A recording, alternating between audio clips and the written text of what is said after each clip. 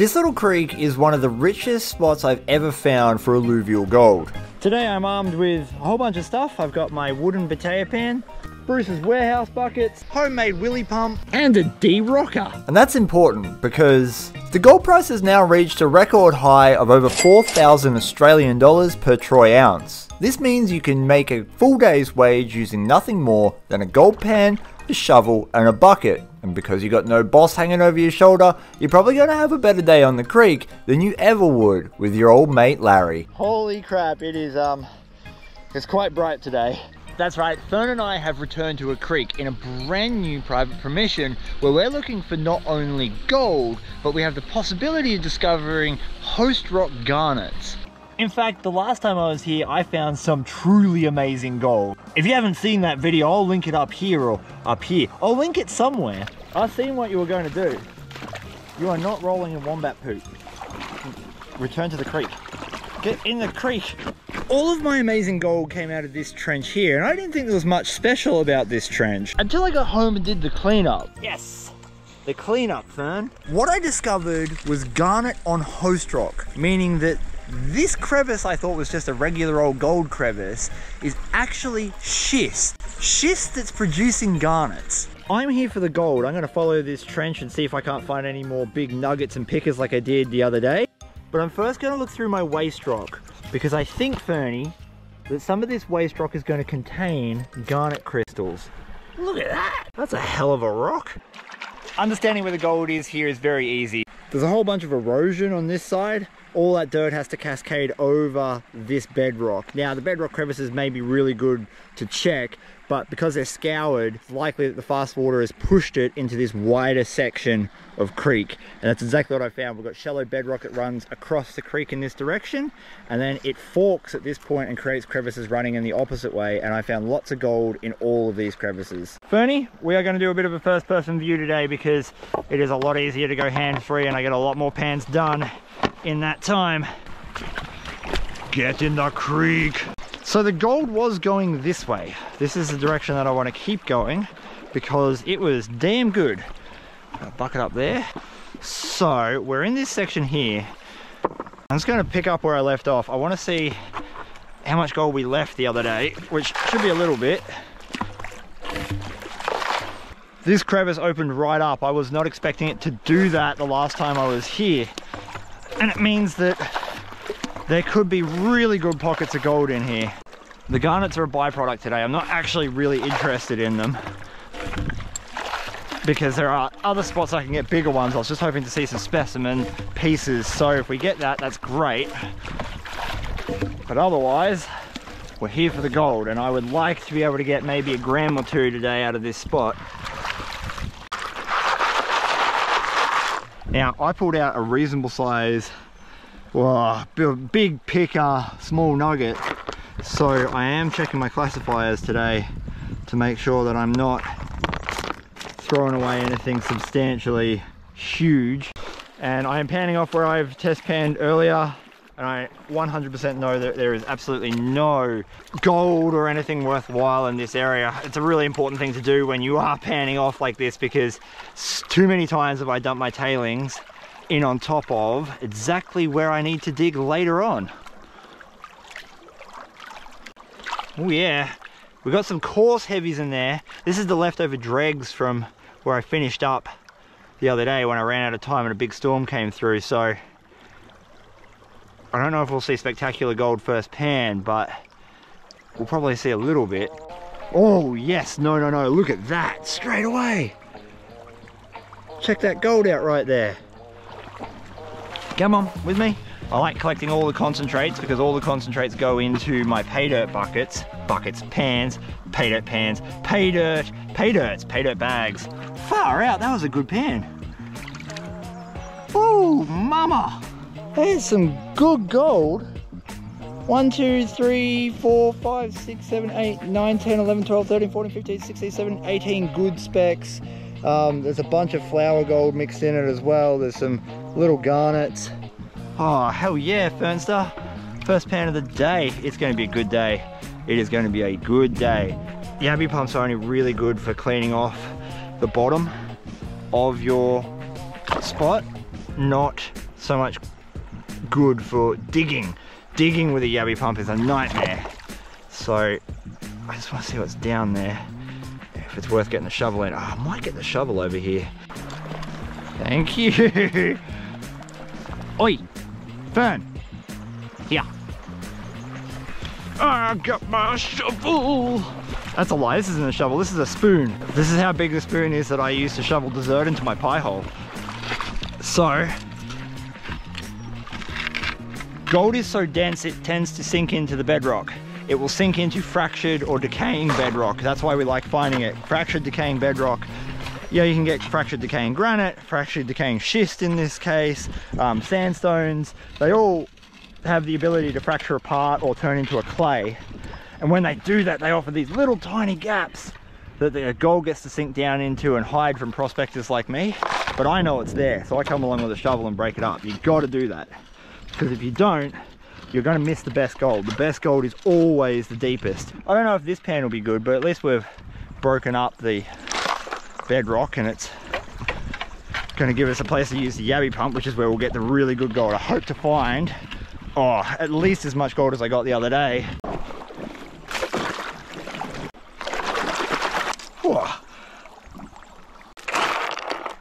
Because I'm colorblind, you're going to see stuff that I'm not going to see. No nuggets though.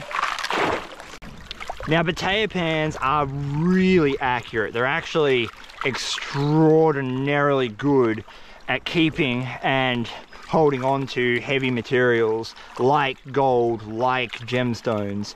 But there is a very particular technique that you got to use with them to get it. Now, I used to use a spinning technique that works pretty well, but you can make mistakes where you'll blow gold and gemstones out. But this method where you tilt the pan at the back, push it forward, and then pull it backwards towards yourself, sheds off the lights from the top. The water can never access the heavies so long as you keep stratifying, and you never tip your pan so nothing can fall out. I found more than a 99% recovery rate using these pans, and they are very fast. Do the little swirl. Now, I don't think we're going to see as much gold in this one as we saw in the last one, because the last one was yabby pumping the bedrock that I left here last time, and this one was just opening up new ground, and the gold here tends to sit in the bedrock more than anywhere else. Oh, we got a nice big flake though, look at that, straight away. That's cool. Yeah, a couple little nano dots, that's okay. So I'm not, oh, we got a shotgun pellet too. So we're in the right area, but I've got to get a little deeper. All that was the loose gravels and stuff on top. So I'm gonna open this up, and then hopefully once I yabby pump the bottom, we'll get real good gold.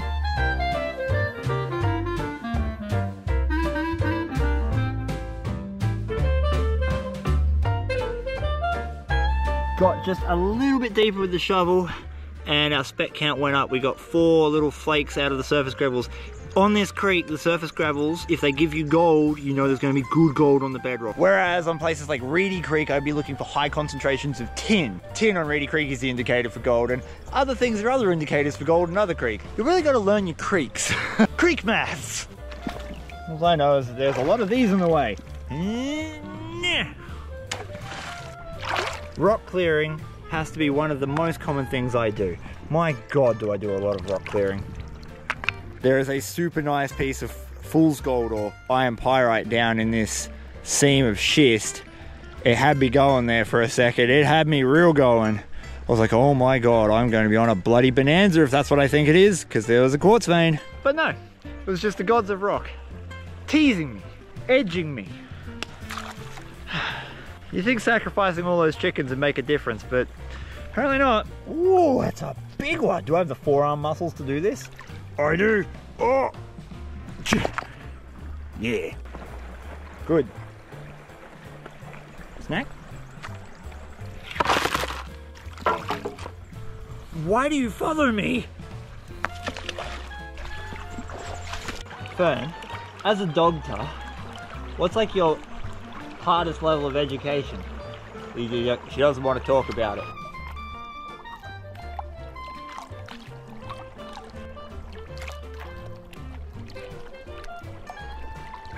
I think this will be the last pan I show you until I get down to the really decent stuff I know is on the bottom. Hopefully this one's good. A little bit of black sand. Oh yeah, we got gold, we got gold.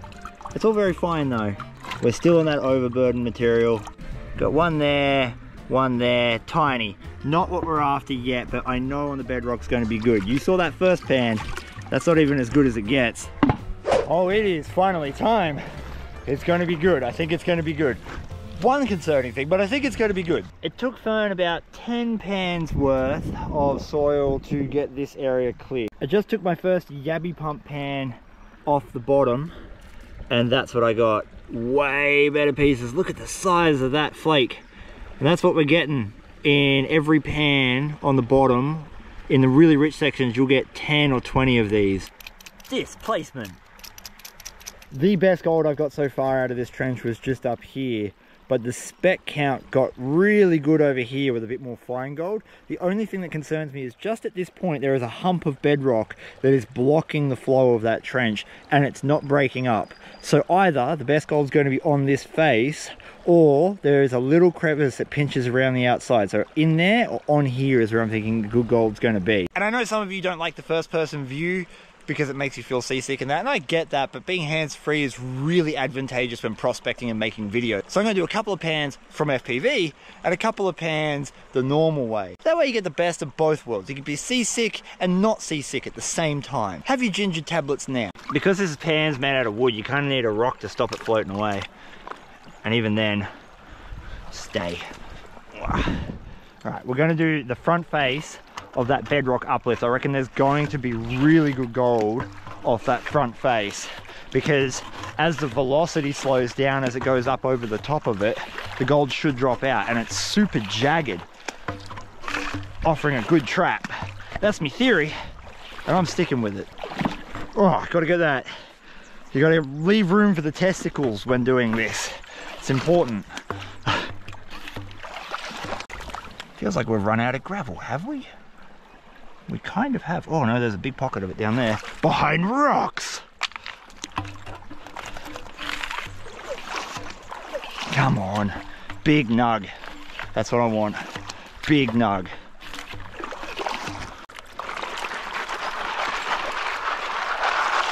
That's a cool looking crystal rock. I'm gonna throw that in my bucket. Look how red, like, and brown and iron stained this bedrock is. Surely there's got to be more garnet specimens here. Found one in my tailings. What are you doing? It is snake season here in Australia, so it's very important that Fern sticks pretty damn close to me. Isn't that right? Hey, you mother fluffer. I love her, but damn, she causes me some stress sometimes. Nah, this looks good. The dirt looks heavy, and by that I mean it doesn't move as freely as the lighter material will in your pan, especially the Batea pan. You can see the difference between light soils and dense soils in the Batea pan really clearly. So denser soils, that's good, means an accumulation of heavies. So maybe leave it. Yes. There's some lizards playing over there, but I don't want her to get interested in things that look like reptiles, for reasons I just stated. You've got up, can I just... You had a mosquito on your face. All right, that's as far as I want to take it down. You ready to go see what's in the bucket, Fernie? Come on. I reckon this is going to be good. I say that because of the way the soil's moving. You never can tell though, until you do it. Oh, we got some good garnet. Some good garnet pieces anyway. Yeah, I was expecting a little more. It's about what we got in the last pan without the really big flake. Like, it's there. There'd be 10 good flakes there plus some micro up here. So we're only just started getting on the bedrock. Let's keep looking. So this is the back side of that mound now. Feels like there's a lot of rock down there. Oh no, it's actually pretty clean.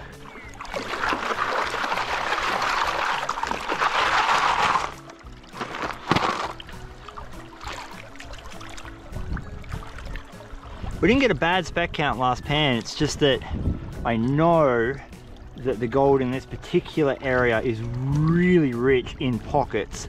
And so that's what I'm looking for, is those really rich pockets that I can do 2 or 3 pans and get a whole day's worth of gold. Let's find out. Oh, I could already see better gold.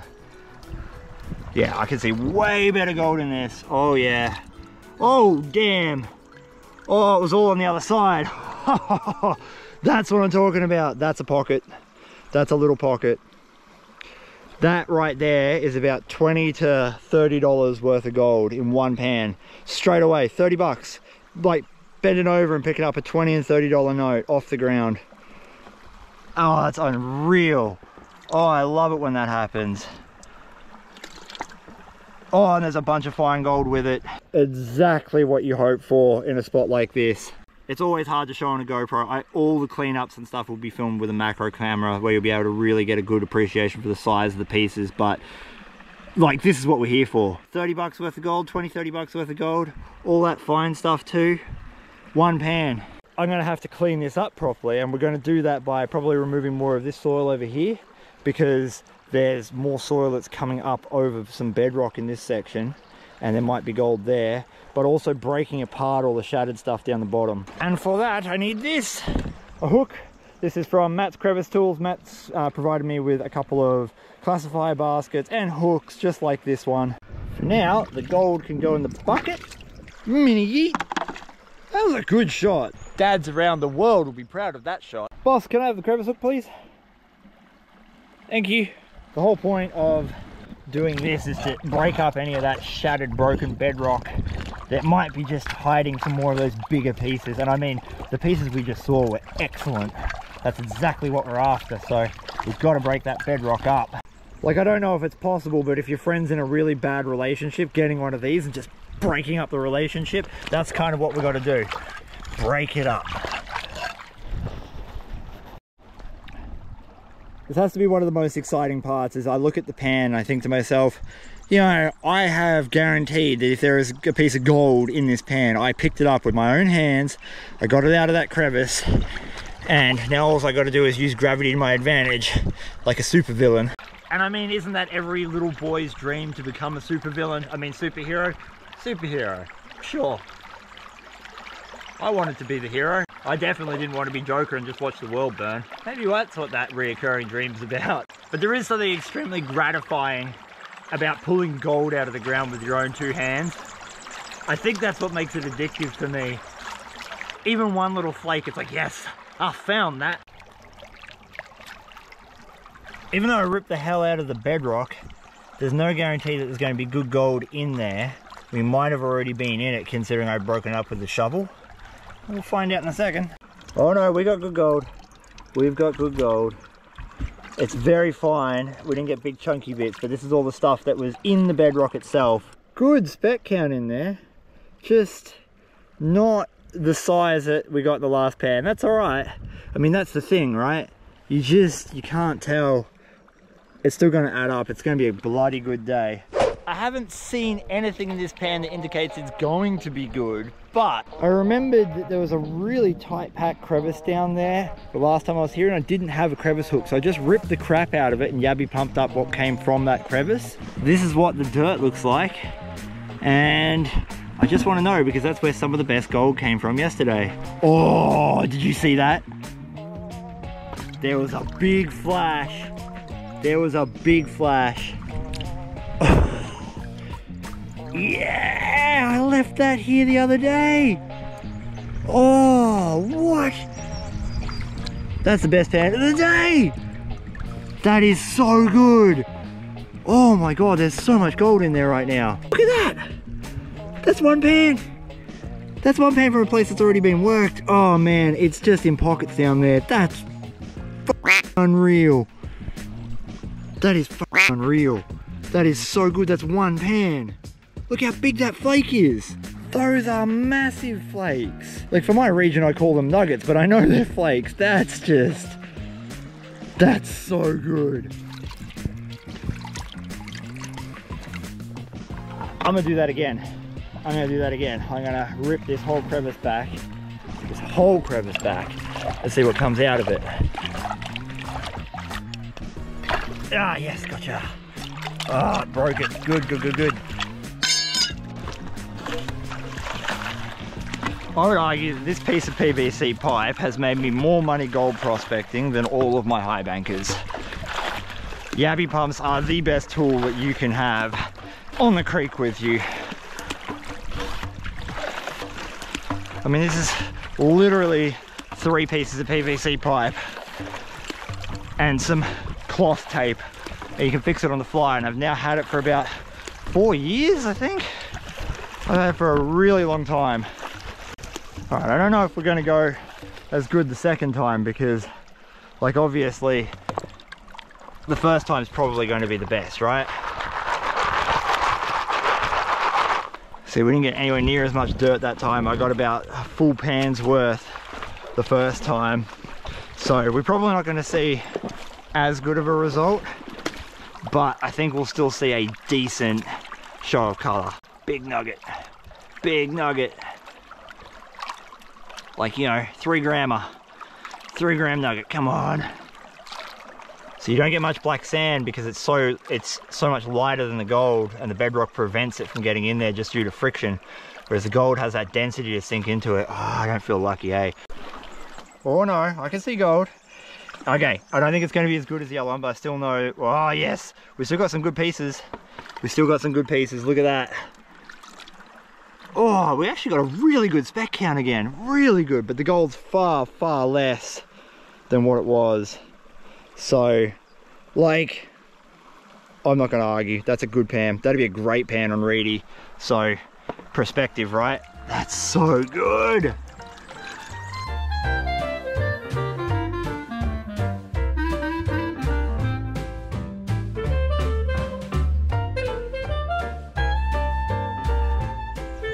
This could also be good. In much the same way that I scratched out the crevice on this side, I also scratched out a crevice on that side. Same exact principles. The only question is there still gold there? Same spot, and I got better gold. You just never know when it's gonna pop out, eh? That's some beautiful looking stuff. Actually starting to get some halfway decent sized garnet pieces. These little stones are quite valuable if you get the right ones. They're up to $400 a carat. Not this one, but one day it'll happen. As I'm pushing this way, I'm getting less gold. So I think the concentration was definitely in this belt, and most of this belt has now been very thoroughly worked. Hat off. And my GoPro on, I actually want to open up this section just here. Where's the hardest part? Trying to get your shovel into it. Oh, it's a deep hole now.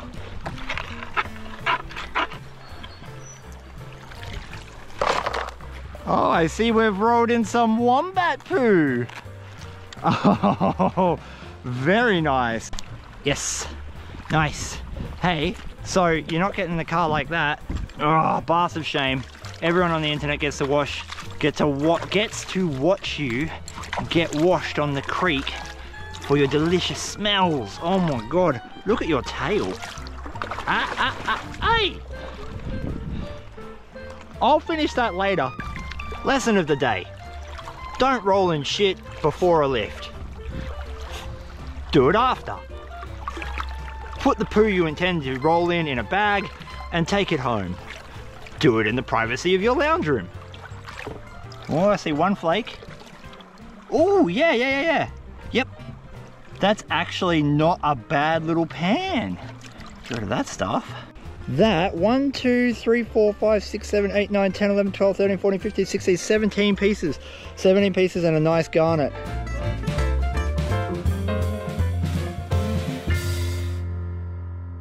I got way more bedrock and clay in this one. Oh, look at that. Bedrock and clay. Look at the size of that bit. That's a bloody good flake. So more bedrock, more clay, and it was right where I thought it was going to be. That's a good pan. Again, that's probably a $10, $15 pan. Just for the gold that's there, that's visible. Oh, that's what we're talking about. That's bloody brilliant. Absolutely brilliant. Really good spec count. Right, if there's anything I've learned in my time doing this, it's that this will be better. That was a good pan, but I wonder how much is actually hiding in the cracks and crevices on the bedrock. And the only way to ever find that out is with a yabby pump. I mean, we got a good pan here right at the start of the day. And I hadn't considered that that bedrock crevice would wrap around the back here. And now that we know it does, and we got those confirmation pans that are showing us that it's actually quite good, I mean, maybe we'll get another really good one with a bunch of pickers in it. Oh, it's the first proper hot day that we've had, so I absolutely cannot wait until winter comes back. I despise summer in Australia. The worst season. A lot of people are going to disagree with me, but I hate it. It's just the worst. The dirt feels good. The dirt feels good. The dirt feels heavy. It's not moving very much. I reckon we might get an okay pan out of this. Oh, there's gold already. There's gold already. Look at that. So I know it's going to be a good pan. Wow, it's not going to be barren of gold anyway. Now for the gold. Oh yeah, a little pile of gold. No big bits, but bloody hell, that's a ripper speck count. There'd probably be 25 to 30 flakes there. That is real good. I reckon we're going to be well over a gram today. I think we're going to probably make more, maybe 150 to 200 bucks in gold. Very next pan, same exact spot, same exact methodology with the Yabby pump. Super solid result there. Happy as. That crevice was amazing. I ended up working it for 2 days, about 4 hours a day. I also live streamed the entire cleanup process, and you can watch that over on my live stream playlist right now. It's a video worth watching because that is what we managed to recover. While I was doing the live stream, I actually gave one of my pay dirt bags away completely to free for a random viewer. You can purchase your own pay dirt bags from theoldmoldy.com.au, where you get the gold and gemstones and crystals that we dig out on the creek, just like this. What I can say is that the gold on this creek is incredibly coarse and chunky. Even, inverted commas, the fine gold has shape about it. And I mean, just look at that. Look at that. You ready? If that doesn't do it for you, I can't help you. The biggest piece of gold was already weighed on my live stream, but I'm going to throw it on the scales now so you can have a guess. I know how big it was. 3, 2, 1, drop your guess. That, at today's gold prices, is a $20 piece of gold. I think we've honestly got more than 2 grams of gold here. We're going to find out though. Let's get this stuff clinking onto the scales. Some of it's going to roll off and miss the little pan, of course. We've already got a gram. Oh, yeah, I reckon. Okay, 2.2. That's my guess.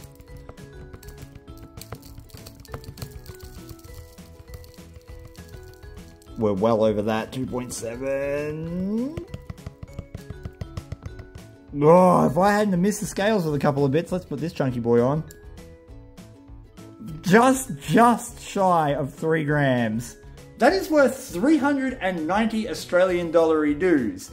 Remember, gold is measured in troy ounces, not regular ounces, and dollar dues aren't worth as much as US-ary dues. But $390 for just a couple of hours work using an old traditional gold pan is nothing short of phenomenal.